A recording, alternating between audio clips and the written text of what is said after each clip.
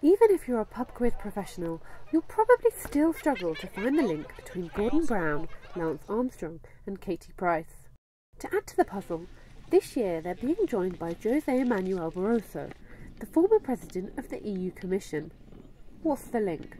Well, they've all found their place on the top of the bonfire at Edenbridge. The Edenbridge Bonfire Society has been burning 30-foot celebrity guys for more than a decade and has handed this year's questionable honour to Barroso for his part in slapping the UK with an extra £1.7 billion bill. The reason we opted for Barroso because he is actually the only person that we feel is in the news, current news, that we could use. However, the choice of the outgoing EU politician will come as a surprise to many, after bookies backed Jeremy Clarkson and Nigel Farage as the favourites.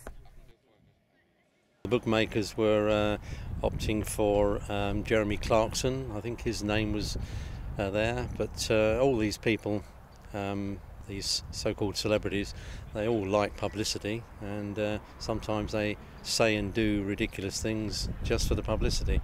But in this case, this was the best name available. But even if not everyone agrees on the choice, Barroso's Guy lookalike will be going up in flames on Saturday the 8th of November, following a procession throughout the streets. Jem Collins in Edenbridge for KMTV.